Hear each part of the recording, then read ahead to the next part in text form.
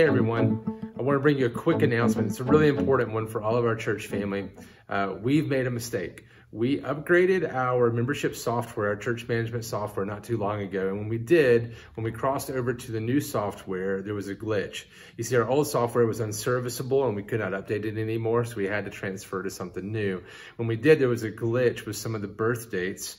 And so when we did our Deacon ballot for your selection of deacons for this coming year, it did not include several names, quite a few names actually. And we did not notice that until after we had mailed out the ballot. So number one, we apologize. I apologize that we're asking you to do something again. If you've already filled out your deacon ballot and turned it in, you're going to have to do it again. We're mailing out new ballots. They're going to be very identifiable. They'll come with a brief letter explaining the problem and the fix, and it'll have this yellow ballot that'll be a part of that package sent to you. Use this yellow ballot to fill out your new ballot and turn it in to us by the end date as originally stated.